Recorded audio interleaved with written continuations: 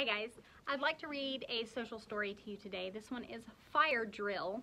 This is by Autism Little Learners, and she's given us permission to read these together. So, sometimes we have fire drills at school. We practice what we would do if there were ever a fire. First, the fire alarm will go off. It will make a loud buzzing sound.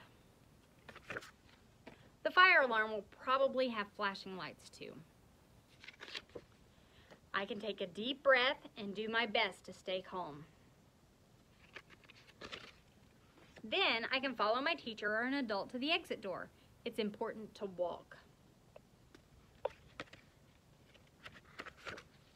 We will go outside and my teacher will find a safe spot for us to stand or sit.